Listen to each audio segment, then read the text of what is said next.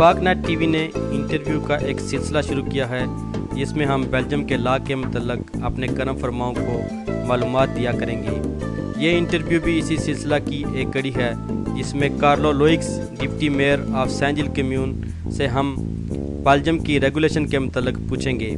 पाकनेट.टीवी की free membership करना ना भूलिए। बिस्मिल्लाहिर्रहमानिर्रहीम। आज हम पाकिस्तानी कम्युनिटी के लिए पाकनेट टीवी के जानिब से मिस्यू कार्लोस लोक्स से जो इशवाई है यानी डिप्टी मेयर है ब्रसल संजील कम्यून के, उनसे जो अभी रेगुलराइजेशन खुला है उसके बारे में कुछ सवाल करेंगे और आपकी खिदमत में इंशाल्लाह जो भी मालूमात ये है तो वो आपकी खिदमत में हाजिर है। आइए हम इनसे पहला सवाल पूछते हैं। First of all, we welcome you in our ParkNet TV, and we want to ask you some question about the regularization.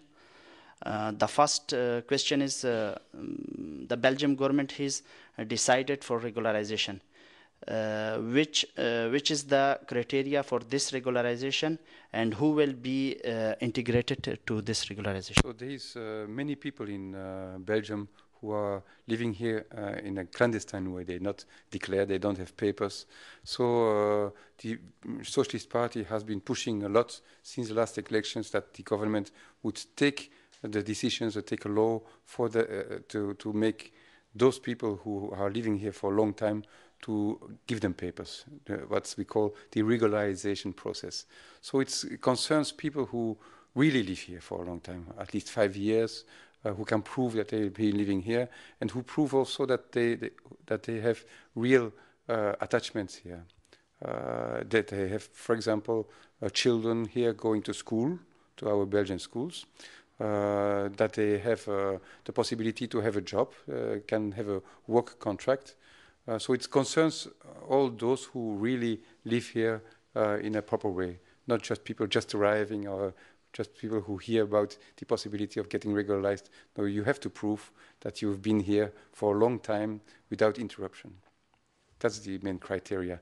Then it stays very, very open in a way, because you have to, the person without papers, but really living here sometimes for 10 years, 15 years, of course he has many contacts. So whatever they can produce of proofs, people writing letters, giving attestation, saying this person, I know him very well, and saying he's been learning our language and so on. So all those elements, when the person wanting to get recognized to get involved in this procedure, he has to write to the mayor of the commune where he's living, the municipality where he's living. He has to write a letter with all the elements. Then the commune, the municipality, gives it through to the foreigners office, the ministry, home ministry actually. So, and then that's the whole procedure. So this is from the 15th of September to the 15th of December. For these 3 months, it is possible to introduce. Those who have already some kind of regularization process going on, they introduced it before, or those who have applied for asylum, political refugees, so they can write straight away to the Home Ministry if they have new elements to make their file more acceptable. What do you think about the Pakistani community they live in Belgium? I have many friends in the Pakistani community because I always think it's those people which I met, they have different qualities. They are peaceful. They love peace. They are not violent. They are not aggressive. They are not arrogant. They are gentle, peaceful people. Then they are, second quality is they are hardworking. They help in a way our economy, because they are not the people who come here and then just to try to get benefit from all our social insurance and so on, because in Belgium we have a very good social security system. But no, they come to work and they create their own businesses. There's many shops which created by them, and so they contribute to they are kind of self-supporting. They are not like kind of a burden for our economy. No, they come to help our economy to flourish. So I think those two qualities are very important. Then the third thing is, but that applies to all the different nationalities which come to Brussels. In our commune, the Saint-Gilles, where I'm a deputy mayor, we have 140 different nationalities, which is a lot. And I think the fact of having all these different nationalities, it is very good for all of them. It's good for Brussels in a way that it's a kind of multicultural capital.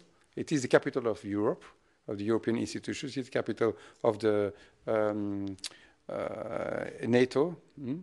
But it's also, it has, I think it's also a cultural capital, becoming more and more. Because if you look at the history of our planet, one can see that the places which people keep talking about, even thousands of years afterwards, on all continents, these places have always been places where people of many different nationalities came together, lived together, worked together, and it's a proof that the cultures, the different cultures, can only become richer by the meeting with other culture. If you look to the history of all cultures, you see that the most rich times in histories of any, whether it's Pakistani, Indian, Chinese, Europeans, those periods in history where people met together, not to fight each other, but to do business together and to live together, then these periods are very rich in culture, in science, in everything. So the Pakistani community, for me, is very welcome. Some people may have some ideas elsewhere in the world where they say people coming from those areas, maybe they are extremists, or they may be, some people are scared about terrorism and so on. I found those which I met, it's the contrary. So I'm very happy to have this experience. Thank you very much, Mr. Carlos, and merci bien. जिस तरह आपने नाजरीन देखा, हमने mister Carlos से जो interview किया है, हम चाहते हैं कि जितनी ज़्यादा से ज़्यादा पाकनेट टीवी की जानिब से आपको रेगुलराइजेशन के बारे में मालूमात दे सके, तो हम इंशाल्लाह आपको मालूमात दे दिया करेंगे। और इसके साथ साथ हम कुछ और लोगों से भी इंशाल्लाह इस बारे में रेगुलराइजेशन के बारे में एक पैकेज तैयार कर रहे हैं, जो इंशाल्लाह आपको बहुत मुफीद, आपके लिए बहुत मुफीद होगा।